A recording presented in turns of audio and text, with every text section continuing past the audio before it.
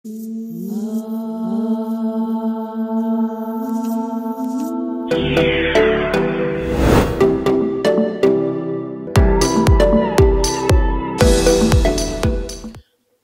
दुर्व्यवहार, जसमा चाहिँ कसरी एउटा साइकोलोजिकल्ली अनि पास्टरल्ली अनि सँगै थियोलोजिकल्ली हामीले त्यो दृष्टिकोणहरू लिन सक्छौँ, जसमा चाहिँ हामी रहिरहेको मण्डलीमा चाहिँ यो दुवै उत्तिकै महत्त्वपूर्ण आवश्यक विषयहरू हुन्। अनि ती मध्येमा मैले चाहिँ आजको यो समयलाई चाहिँ विशेष गरी चाइल्ड अब्युज, जसमा चाहिँ बालबालिकासँगको सम्बन्धित केही घटना अनि सँगसँगै बाइबलमा कसरी येशू ख्रीष्टले पनि परमेश्वरले पनि प्राथमिकता दिनुभएको छ नानीहरूलाई भन्ने कुरा चाहिँ हामी हेर्न गइरहेका छौँ। साँच्चै येशूले भन्नुहुन्छ मत्ती 18:3 यदि हामी साना बालबालिका जस्तै भएर आएनौँ भने हामी उहाँको राज्यमा पस्न सक्दैनौँ। यो तयारी गर्ने क्रममा बालबालिकाको बारेमा कति पटक चाहिँ बाइबलमा लेखिएको छ त भनेर सर्च गर्ने क्रममा चाहिँ मैले लगभग 1500 भन्दा पनि बढी त्यस्ता बाइबलका खण्डहरू छन् जसले चाहिँ बालबालिकाको बारेमा हामीलाई बाइबलले बताएको पाउँदो रहेछौँ। परमेश्वरको हृदयमा यदि तपाईँ र मैले हेर्छौँ भने चाहिँ साना नानीहरूको लागि चाहिँ ठुलो स्थान छ, स्पेशल प्लेस छ परमेश्वरको हृदयमा चाहिँ बालबालिकाको निम्ति।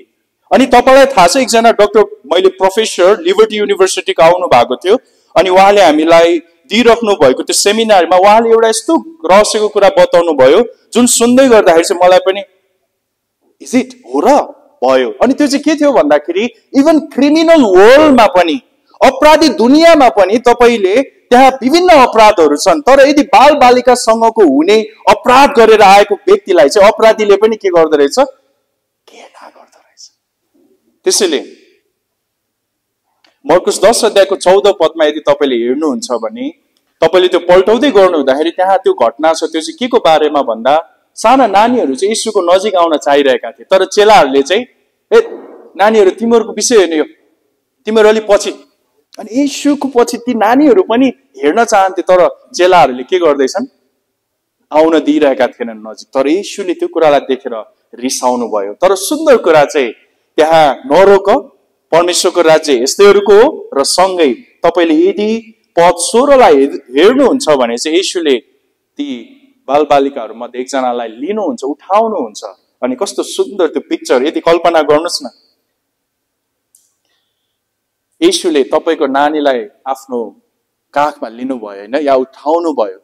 एउटा अभिभावक बन्दै गर्दाखेरि तपाईँको नानी कसैले ओहो कति राम्रो भनेर जब उसले आफ्नो या त हुन्छ नि उहाँले यसो लिइदिनु भयो भने कस्तो लाग्छ। अझ तपाईँले जसलाई आदर गर्नुहुन्छ उहाँले त्यो गर्दै गर्दा त्यहाँ तपाईँले देख्न सक्नुहुन्छ यीशुले के गरिदिनु भएको छ, उठाउनु भएको छ अनि ब्लेस देम भन्नु भएको छ, उहाँले आशिष दिनु भएको छ। त्यसैले गर्दाखेरि बाइबलले मुख्यतया यदि हामीले हेर्छौँ भने चाहिँ बाइबलले बालबालिकाको लागि चाहिँ आशिष दिनको निम्ति मुख्य रूपमा बालबालिकालाई चित्र दिएको कुरा हामी पाउँछौँ, दुर्व्यवहार गर्नका लागि चाहिँ होइन।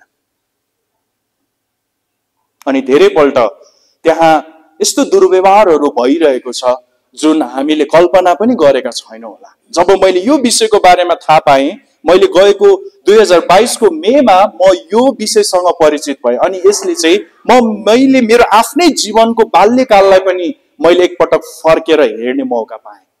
अनि जहाँ चाहिँ हामीले हिजो हेर्दै थियौँ नि, धेरैपल्ट हामीले त्यो चोट चाहिँ हामी सानो भए पनि पाउन त पायौँ, तर उमेर जति बढे पनि हामीसँग त्यो चोटहरू चाहिँ हामीले 3वटा शब्द हेरेका थियौँ नि होइन, हिजो क्षमाको बारेमा हामीलाई आमो सरले भन्दै हुनुहुन्थ्यो। अनि हाम्रो विजय सर आएर हुन्छ नि, हामी सुत्दा पनि हामी आँखा त चिम्लिसक्यो तर हाम्रो मनस्पटलमा चाहिँ त्यो लुकेर रहेको हुने रहेछ। त्यो कुरा चाहिँ मैले त्यो मे गएको 2022 मैले इन्काउन्टर, मैले फेस गर्नुपर्ने समय आयो। अनि म प्रभुलाई धन्यवाद दिन्छु किनभने म आफैले पनि त्यो दुर्व्यवहार चाहिँ मैले सहनु परेको रहेछ। म आज यस्तो मेरो आन्तरिक कुरा तपाईहरुसँग बताउँदैछु जुन मैले मेरो श्रीमती बाहेक र परमेश्वर बाहेक अरू कसैलाई भनेको छैन। किन म यो बताउन तपाईँहरूलाई आज मैले उपयुक्त ठान्दैछु भन्दाखेरि तपाईँ किर्तिपुरमा रहनु भएको परमेश्वरको शरीरलाई गोठालो गर्नुहुने पास्टरहरू हुनुहुन्छ। अनि त्यहाँ त्यस्ता धेरै नानीहरू छन् जो हुर्केर तपाईँको चर्चमा कतिजना दाइ पनि होला, कतिजना भाइ होला, कतिजना दिदी होला, कतिजना बहिनी होला, जसले कसैलाई भन्न सकेको छैन सिवाय परमेश्वरलाई।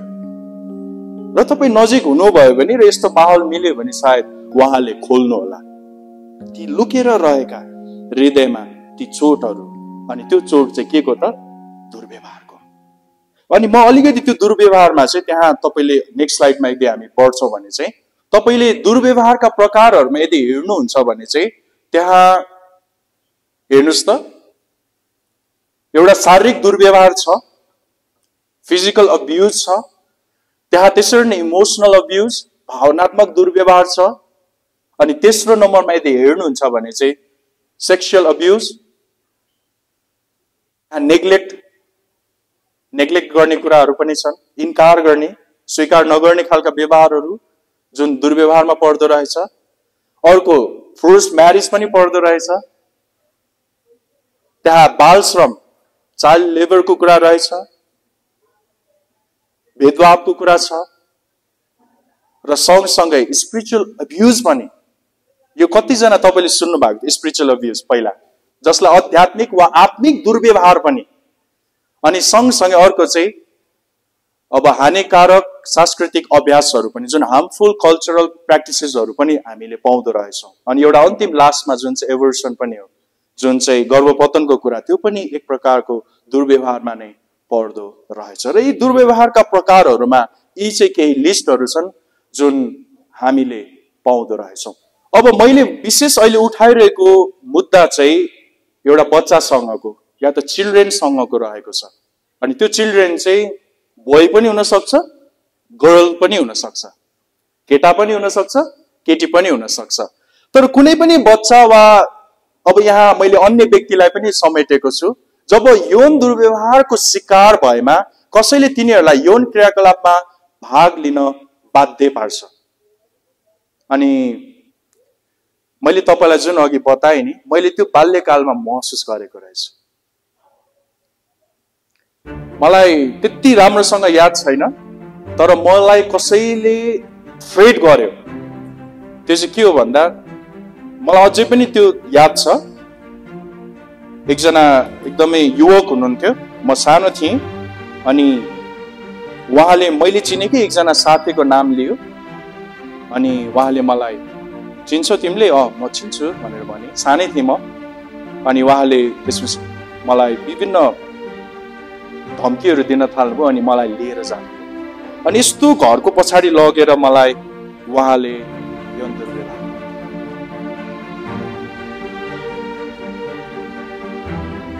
अनि त्यो अवस्थामा मैले केही पनि बुझेको थिएन, के भइरहेछ यहाँ मलाई केही पनि थाहा थिएन।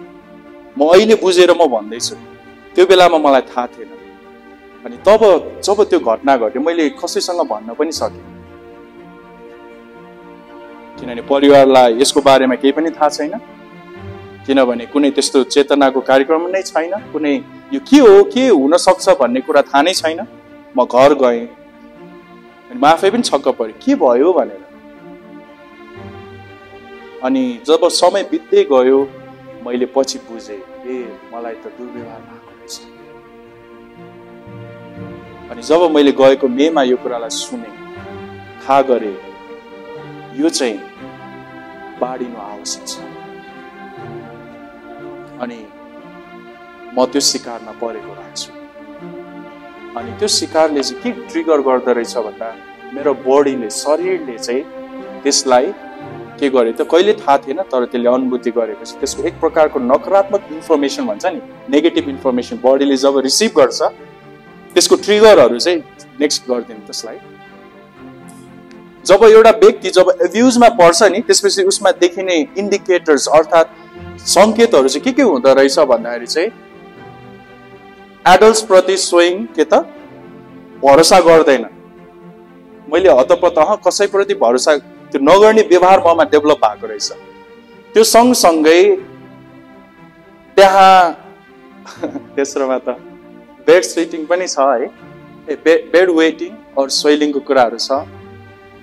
त्यहाँ सँगसँगै निन्द्रामा गाह्रो हुने या त आत्मविश्वास चाहिँ कम हुने, अनि सँगसँगै कतिपल्ट सम्बन्धहरूमा त्यति मजाले खुलेर घुलमिल हुन नसक्ने, अनि सँगसँगै कतिपल्ट सुसाइड गर्न खालका विचारहरू आउने, अनि आफूलाई एक्लो पनि पाउने गर्दो रहेछ। अनि त्यो कुरा चाहिँ म सानैदेखि जब म अलिकति हुर्किन थालेँ अनि मैले आफैलाई एक्लो राख्न थाल्ने कुराहरू मैले थाहा पाएँ, खुलेर अरूसँग नबोल्ने कुराहरू गर्न थालेको कुराहरू पाएँ। अनि त्यो चाहिँ कतिपल्ट एउटा बाल या बालिका चाहिँ जब त्यो घटनामा भएर आउँछ नि, उसले चाहिँ त्यो सिम्टम्सहरू देखाउन सुरु गर्दो रहेछ। 2014 अनि 2018 को यो चाहिँ नेपाली एउटा तथ्याङ्क, एउटा रेकर्ड जुन शोषणको बारेमा दिएको रहेछ, जहाँ चाहिँ जुन 71-72 को अनुसार त पुलिसमा रजिस्टर भएको चाहिँ 981 वटा केसेसहरू रहेछ यस्तो नेपालमा है। र सँगसँगै 75 र 76 मा पनि यदि हेर्छौँ भने 2230 वटा चाहिँ रेपको केसेसहरू, जसमा चाहिँ 786 वटा के गरिएको एटेम्प्टेड अर्थात् रेप गरिएकै केसहरू पनि रेकर्ड गरिएको कुराहरू हामीले पाउँदो रहेछ। अनि यो चाहिँ 75, हेर्नुहोस् त तपाईँले के अन्तर पाउनु भयो, 71 र 72 मा छ त्यो केसहरू, तर 75 र 76 मा आउँदा चाहिँ यो बढिरहेको छ। र अहिले त हामी लगभग 80 मा आइसक्यौँ। कल्पना गर्न सक्नुहुन्छ कति भयो होला। अनि यो हुनुको कारणहरूमा विभिन्न छन्। अनि मैले देखेको एउटै चाहिँ मुख्य चाहिँ कतिपल्ट यसको बारेमा शिक्षा नहुँदाखेरि चाहिँ, म एउटा कथा सुनाउन चाहन्छु। हामी सँगै छौँ टिममा, त्यो बहिनीले एउटा अङ्कल घरमा आउनुहुन्थ्यो सधैँ, अनि उहाँले यसरी उहाँलाई त्यो नानीलाई चाहिँ लिनुहुन्थ्यो, अनि त्यो नानीले चाहिँ मन परेन। नानीले चाहिँ सिधै अङ्कल मलाई तपाईँले यसो गरेको मन परेन, अनि त्यो अङ्कल चाहिँ आउनै छोड्नु भयो घरमा। बुझ्दै हुनुहुन्छ? अनि त्यहाँ चाहिँ एउटा हुँदो रहेछ गुड टच र ब्याड टच हुँदो रहेछ, अनि नानीहरूले चाहिँ बुझिहाल्दो रहेछ। अनि उहाँले आफ्नो त्यो गवाई बाँड्दै हुनुहुन्थ्यो, अनि मैले उहाँलाई भन्दै थिएँ तपाईँले त्यो बेलामा बोल्नु भएर चाहिँ त्यो अङ्कलले तपाईँलाई बढी केही अरू गर्न पाउनु भएन। यहाँ एउटा केस छ, म तपाईँहरूसँग सेयर गर्न चाहन्छु। अनि यो चाहिँ हामीले घटना अध्ययन गरेका थियौँ।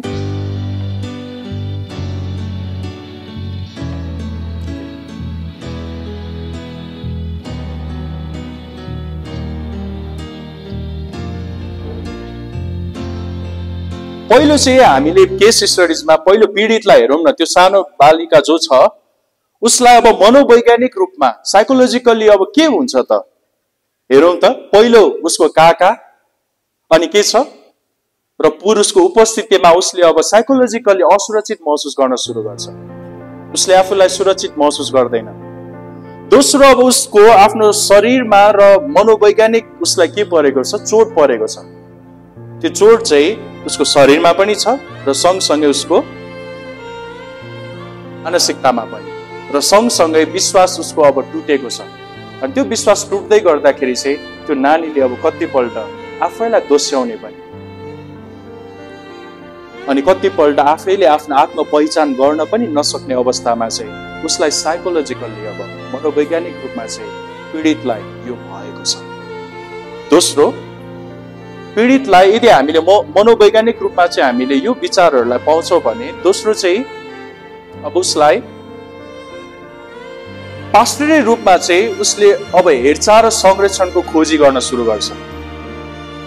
उसले उपयुक्त परामर्श, चिकित्सक हेरचाह र समर्थनको साथ उसलाई उनले पाएको चोटमा चाहिँ ऊ सँगसँगै हिँड्ने व्यक्ति अब उसले खोजिरहेको हुन्छ। अनि त्यो चाहिँ पास्टरी रूपमा उनको तर्फबाट न्यायको लागि पनि पास्टरले वकालत गर्नुहोस् भन्ने कुरालाई हामी पाउँछौँ। उनको र परिवारलाई अगाधको सामना गर्न र प्रशोधन गर्न र उपचारको लागि सुरक्षित स्थान प्रदान गर्न उपकरण र सिपहरू प्रदान गर्नुहोस्।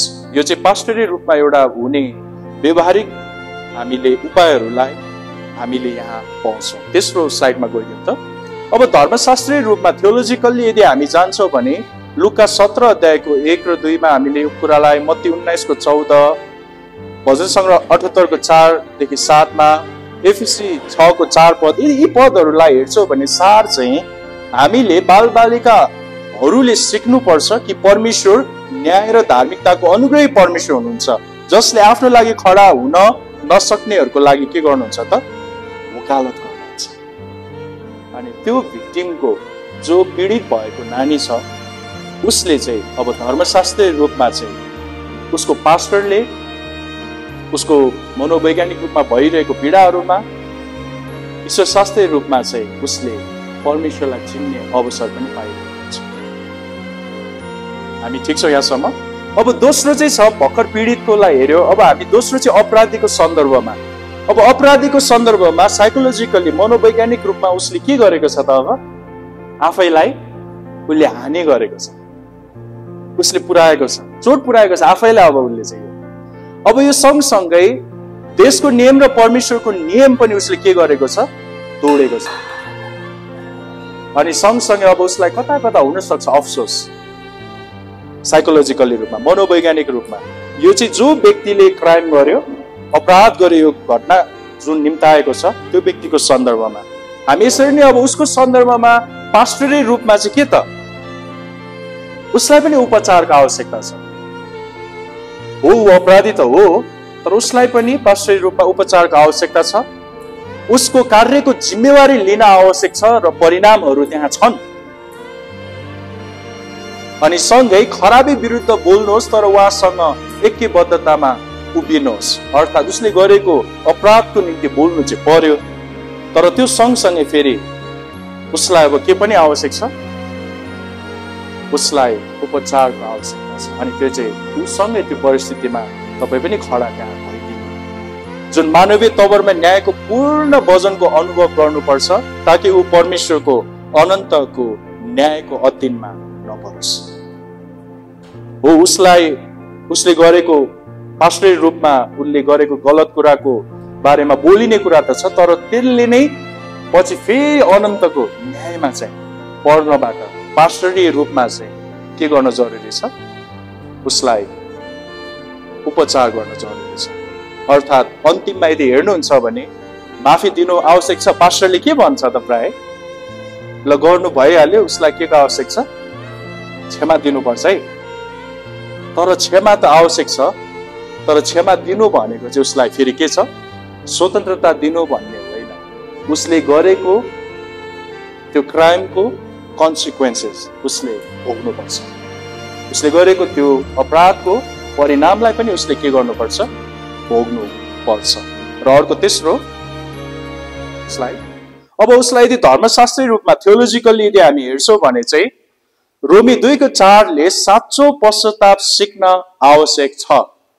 थियोलोजिकल्ली धर्मशास्त्रले भने अनुसारमा ला मलाई गल्ती मैले गरेँ भनेर मात्र, तर साँचो पश्चाताप उसले अब त्यहाँ सिक्न आवश्यक छ।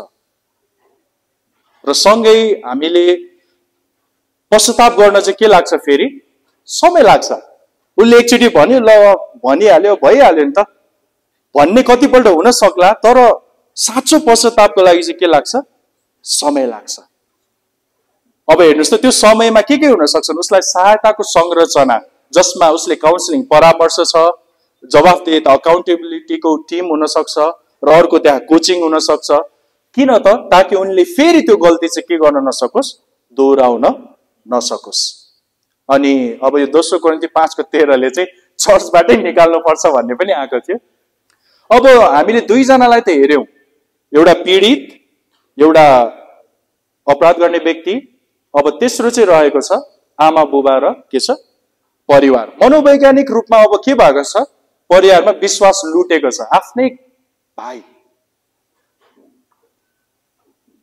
अब के को आवश्यक छ? परिवारलाई परामर्शको आवश्यक छ, अनि उसलाई बुद्धिमान एउटा निर्देशनको पनि आवश्यक छ।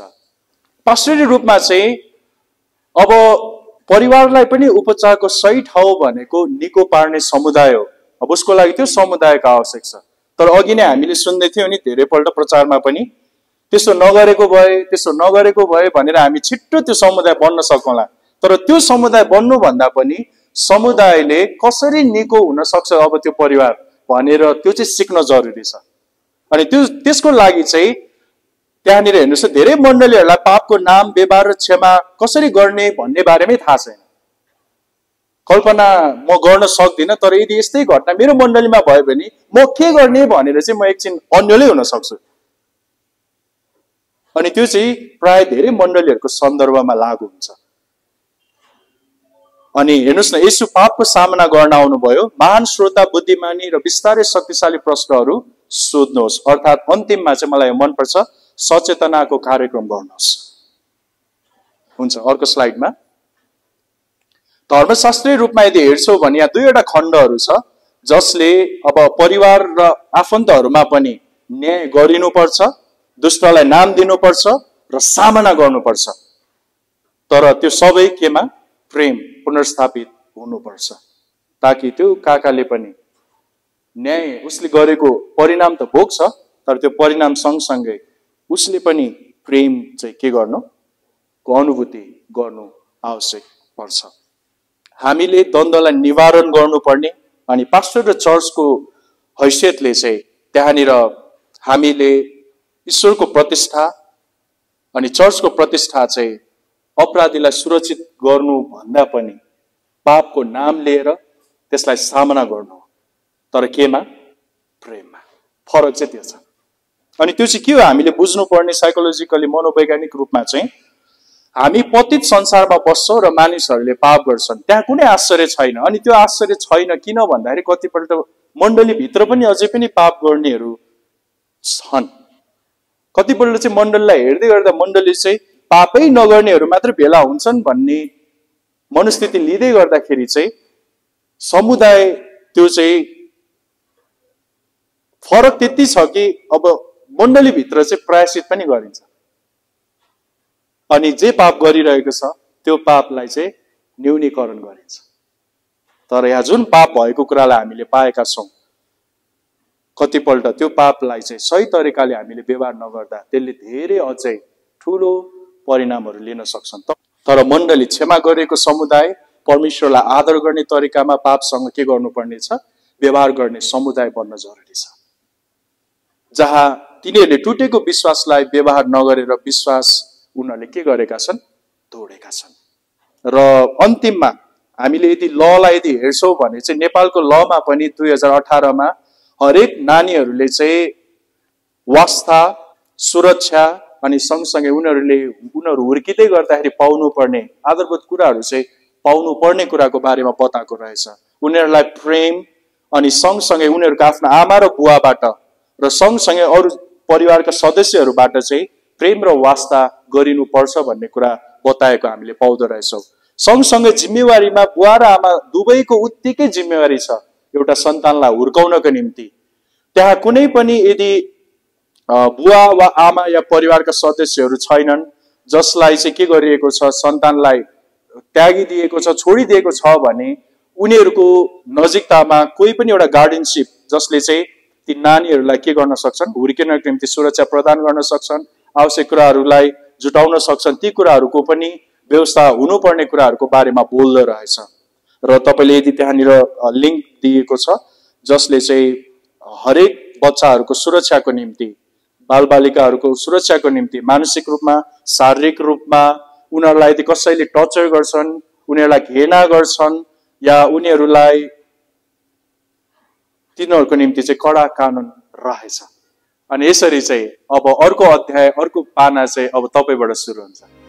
तपाईँले यो कुरालाई थाहा गर्दै गर्नुहुँदा, तपाईँले आफ्नो मण्डललाई फर्केर हेर्दै गर्नुहुँदा तपाईँको चर्चमा कतिजना नानी छन् अनि उनीहरूले कस्तो खालको व्यवहार देखाउँदैछ उनीहरूले खुलेर भन्न सक्दैन किनभने कतिपल्ट उनीहरूले यो के हो भनेर पनि नबुझेको हुन सक्छ। अनि एक तपाईँ त्यो मण्डलीको पास्टर अभिभावक हुनुभएकोले र तपाईँ आफै पनि आफ्नो नानीहरूको बुवा र आमा हुनुभएकोले तपाईँले आफ्नो सन्तानसँग समय बिताउन जरुरी छ।